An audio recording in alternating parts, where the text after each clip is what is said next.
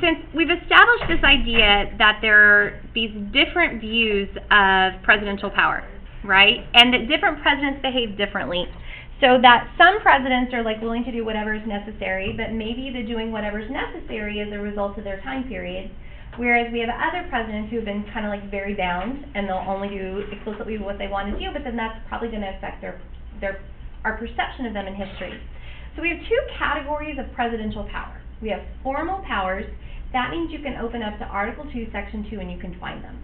Like the framers gave the president those powers. Okay? We can refer to those as formal powers. We can call them express powers. We can call them like framers' intent, all of those things.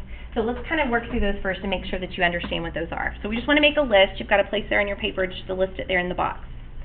So the first one is where we always say that the executive branch enforces the law. Well, that's where we get this. It says in the very beginning of Article 2, Section 2, it says that the president should take care that the law is faithfully executed. One of the defects we had under the Articles of Confederation is that our legislature could make laws, but then we didn't have anybody to enforce it. Well, then obviously it's not really worth anything. So it's his job to make sure that somehow, some way, that law gets fulfilled and gets carried out. The Constitution also made the president in charge of the military. We can refer to that as being commander-in-chief. But it means that the president ultimately decides troop movement. They decide where to get involved militarily, how to get involved, will we get involved, will we not get involved.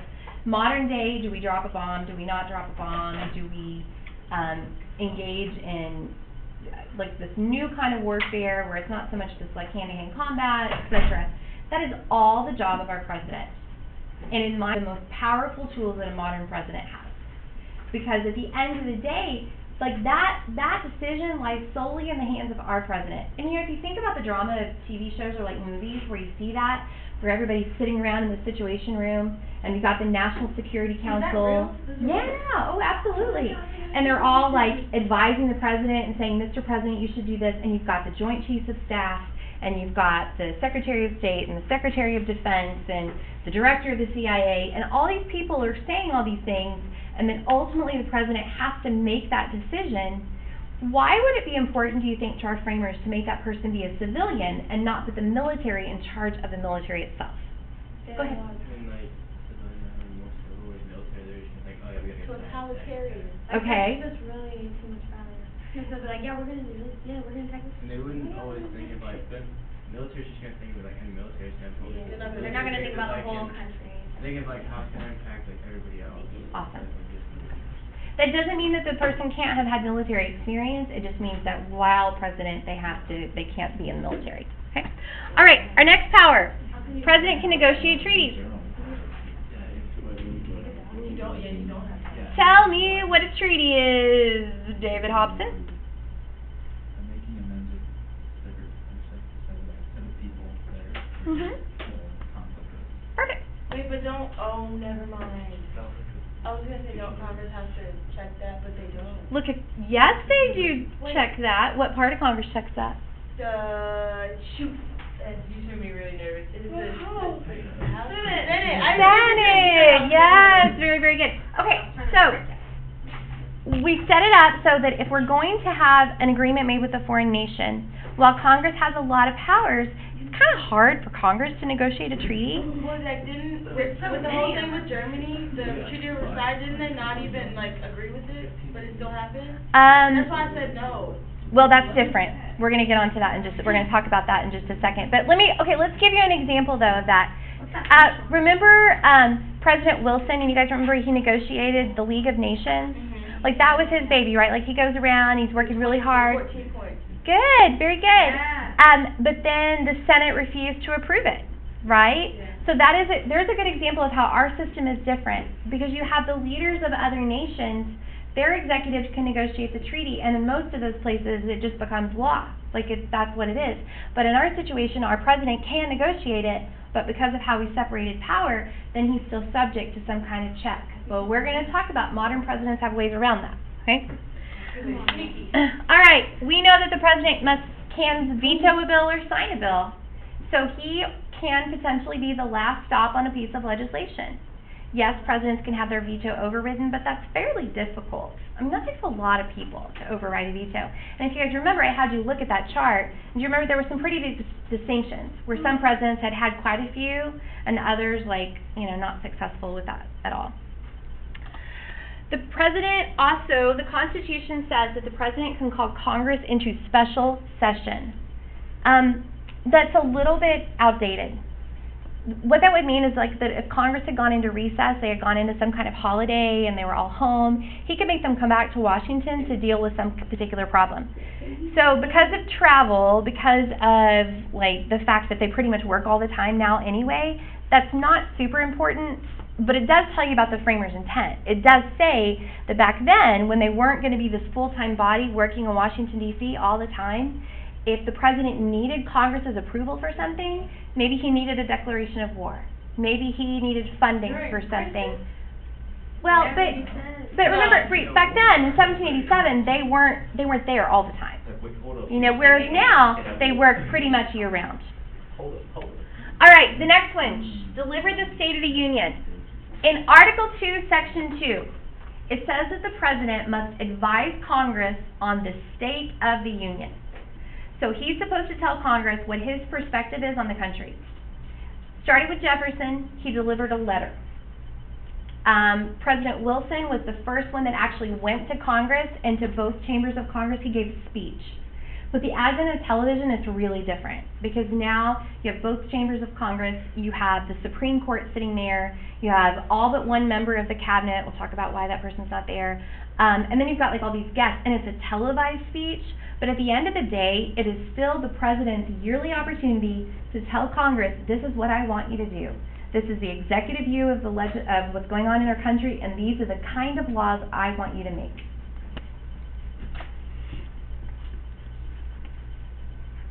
The president has the ability to welcome ambassadors to our country that come from other countries.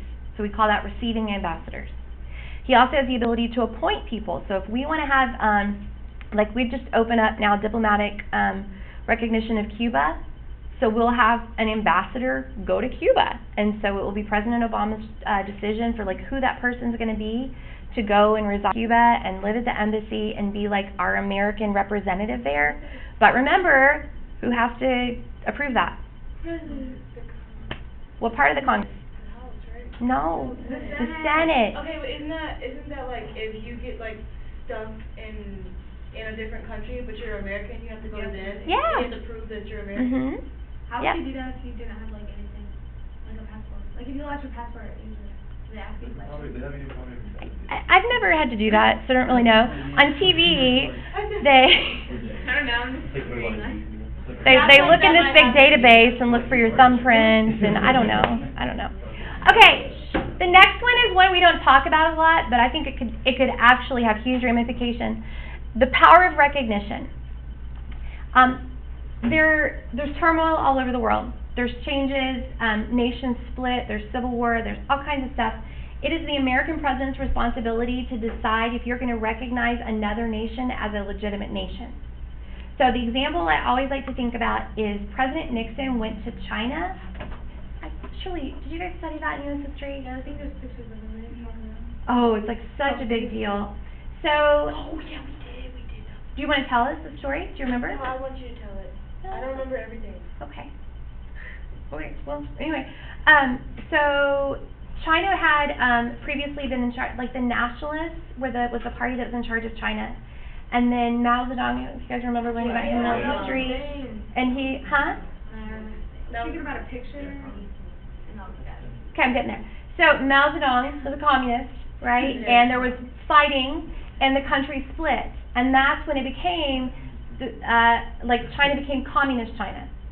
So we have no relationship with them because we don't like communism, right? And so President Nixon is the first American president that went to China.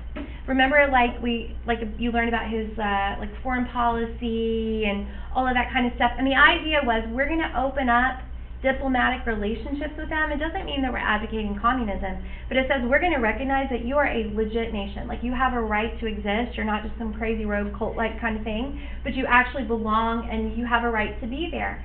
Can you imagine if that didn't happen? Like, it is a major turning point in U.S. history. They wrote an opera called Nixon in China. Like, it's that big a deal. And I've talked to people before that say that there's, like, pictures still, like, in China of, like all over the place, pictures of Mao and President Nixon, because it's, like, this symbol of this forging of two, like, major powers in the world, where not so much that they're forged together, but they're going to recognize. So that can happen anywhere. So, like, anytime, if you think about, like, all the movement of Eastern Europe, like, after the Cold War fell, and, like, all these different nations, it would be the job of the sitting president to decide, yeah, you're a legit nation, no, you're not, you're still under their control. And that can really, like, forge, like, determine history. All right.